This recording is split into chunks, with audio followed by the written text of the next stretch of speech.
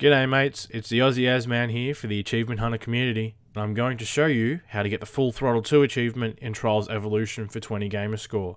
Now first what you've got to do is pick the archipelago level in the collateral damage event, hold down the throttle, and know every subtle trick on how to survive. Now there's a spot coming up that I kept failing at. It took me 90 tries to pass, and what I found out that right here on this ramp coming up now, you're going to lean backwards and forwards to reduce your speed so you actually land on the ramp. And that was hard for me to grasp.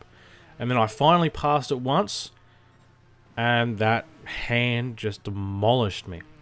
So up to this point, my heart was in my mouth. I did not know what was coming up, and I really wanted to pass. And right at the end's coming up pretty soon, this end jump. Right here, I thought, oh god, I'm going to fail it, I'm going to bail.